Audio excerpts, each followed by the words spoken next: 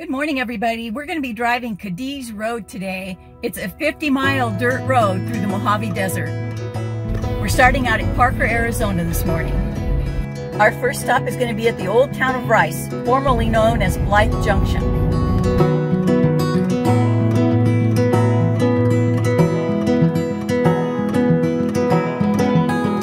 It's been described as a rough and tumble town.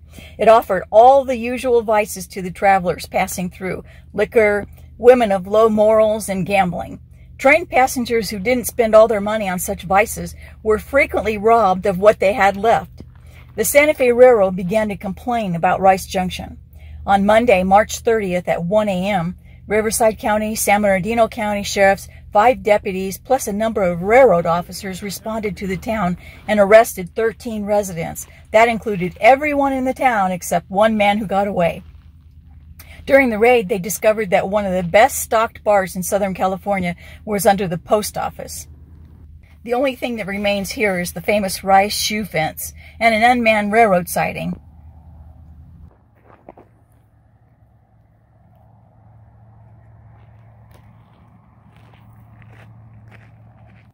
This is a lot of artwork that somebody sprayed out here. This is the shoe tree. This is probably the largest shoe tree I've ever seen.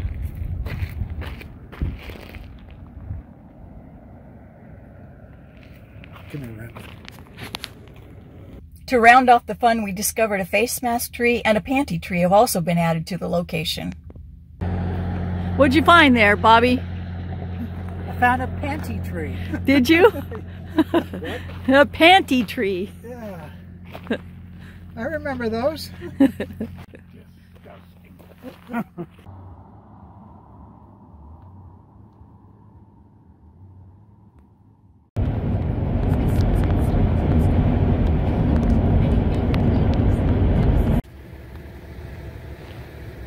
This is the start of Cadiz Road.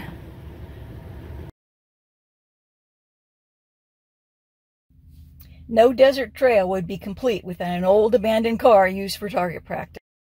The path we'll be traveling on Cadiz Road follows a stretch of the Arizona and California Railway. In 1883, the Atlantic and Pacific constructed the line through Cadiz. It eventually merged with the Atchison, Topeka, and Santa Fe. The first town we come to is the town of Milligan. In the 1930s, the Lucky Gem mine that was near here produced silver copper ore. It was loaded at the siding on the Arizona and California Railroad and taken to Douglas, Arizona for smelting. There's the loading dock. We're going to do some exploring here. What do you see? I don't know. I'm looking for, anything. Okay. I see a loading dock over here. Okay. I see the cemetery over there. Do you? Oh, okay. I'm going to go over and check out the cemetery. Here's the cemetery for Milligan. Very small cemetery. Looks like all the names are gone off of the crosses except for this one back here. There's a name on this one here.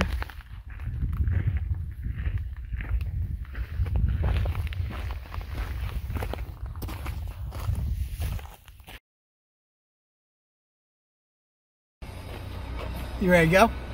Yeah, just a sec. I want to see how he's going to do this. Yep, big magnet. We stopped to watch some maintenance. I was fascinated at watching the huge magnet offloading the metal debris from the truck.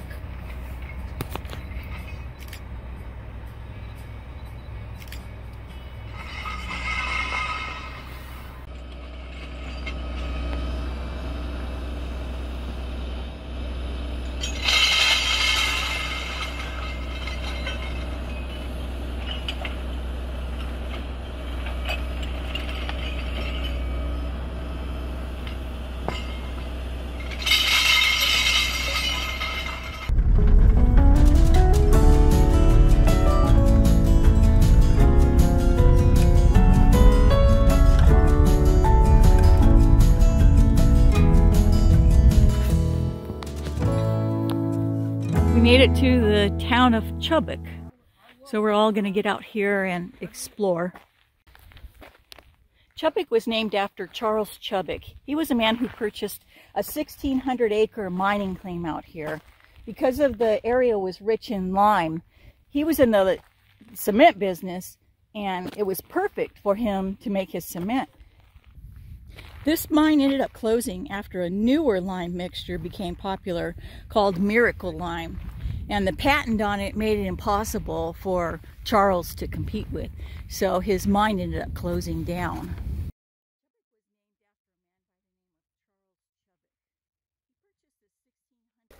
Looking now, it's hard to believe that there used to be a store, a post office, and a school here.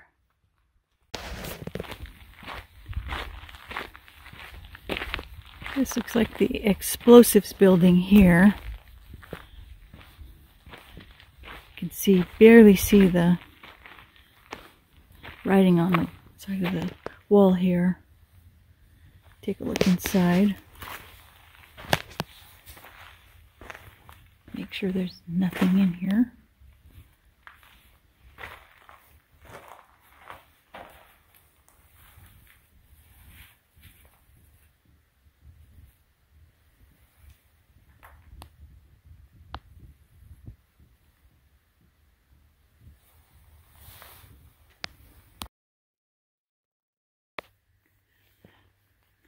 As you can see, it's pretty desolate out here. I think I'm going to go over this way and see. I'm going to go over here and check this out over here.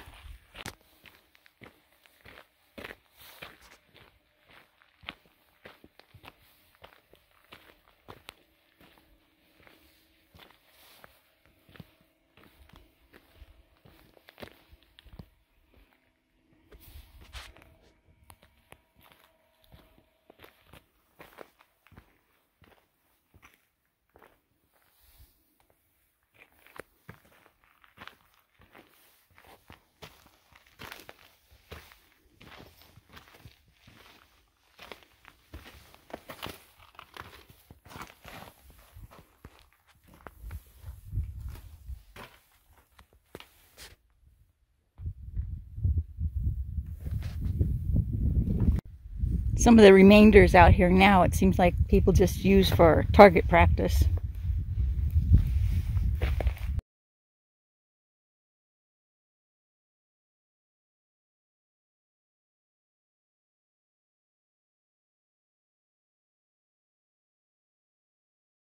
There is a lot of ruins out here at Chubbuck.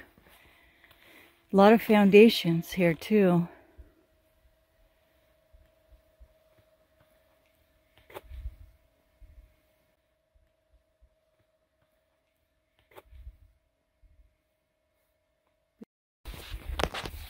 These look like they're maybe some kind of water tanks, holding tanks. I don't know. There's a bicycle down there. Pretty deep. So I'm not sure what this is. Let's go around the other way. That didn't look very safe. Let's see. I'm going to try and get a shot on the other side.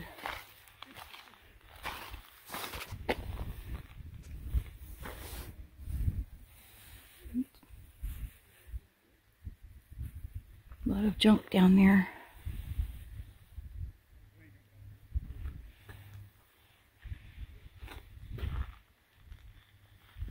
A lot of ruins out here though. Interesting.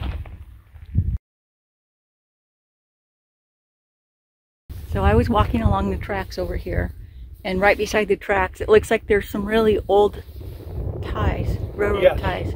Is that, what is that? That was the siding for Chubbuck. Okay.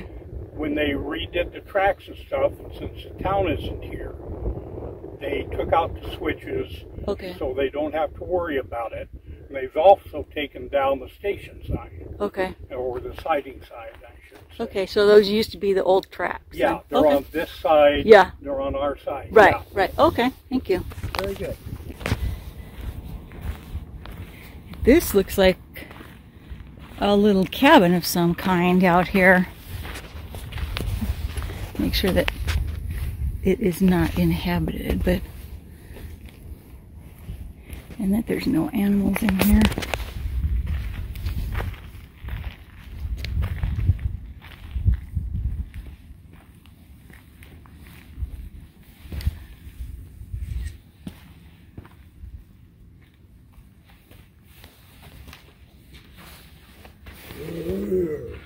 Be quiet.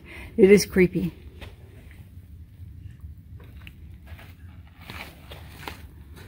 Very interesting, though. Come in here and look. I will. This is I cool. just want you to make sure it's safe for me. It is.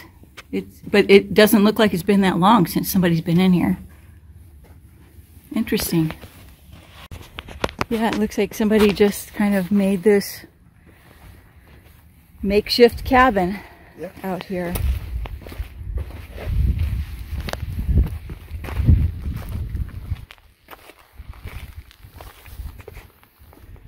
Very cool. And here's, looks like they do target practice out here. They've got a little makeshift shooting range. We're still looking around at Chubbuck, and this would be where the narrow gauge railroad once was. So we're going to check out and see if there's anything out here. Looks like just canned dumps. Maybe a bunch of broken glass. I was going to ask you, why is it that they did the narrow gauge railroad? It's choice.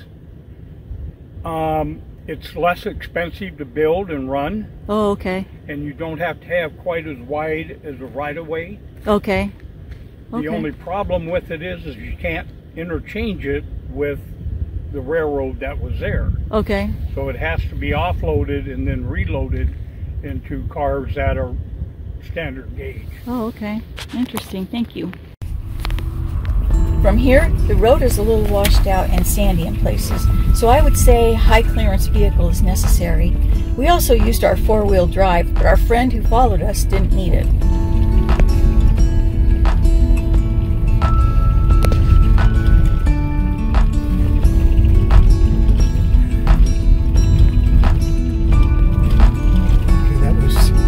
Skeleton Pass Road.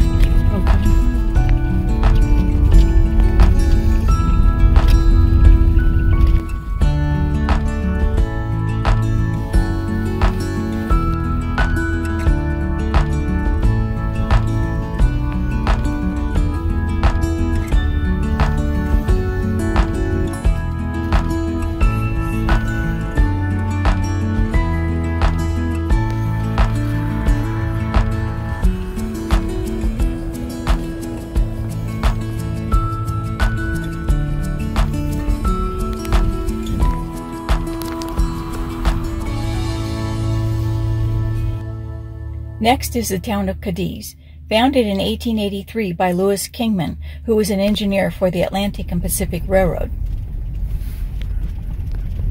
In 600 feet, turn left onto Cadiz Road.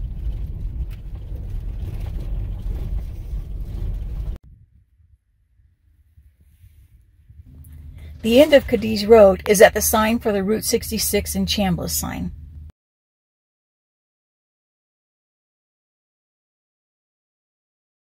Used to be known as Chambliss Station, James Albert Chambliss settled here in the 1920s. In the 1930s, James married Fanny Gould. She turned Chambliss into what some refer to as a desert oasis. Here's some video of the old motel buildings, nicknamed Chambliss Camp. And here are the remains of the office, town store, and service station building. The front of the gas station and store had a large porch. During World War II, Fanny made lemonade and served it to the many soldiers who stopped along their way for desert training in the area. Possibly as many as 2 million soldiers passed through here during the war. The town died out when Interstate 40 bypassed it in 1973. Between Route 66 and Cadiz Road is a historical marker. A short distance away is the Roadrunner Retreat. There's a nice historical marker here for the Roadrunners Retreat. Years ago, there was some restoration in progress and talk of plans to relight the neon sign, but that was before Route 66 washed out in the area and closed. Including all the exploring that we did from Rice down Cadiz Road, ending in Chambliss, it took us about 6 hours. From here, we took Kelbaker Road to I-40. We'll be spending the night in Laughlin before heading home in the morning. We'll catch up with you guys later. Bye. We got time on our side. We're in a state of hope. I need you on my fire. I want you to know that every time you're away, I long for you so much I can find my way. We got everything here, at least to stay alive. And the time that we share makes it all worthwhile.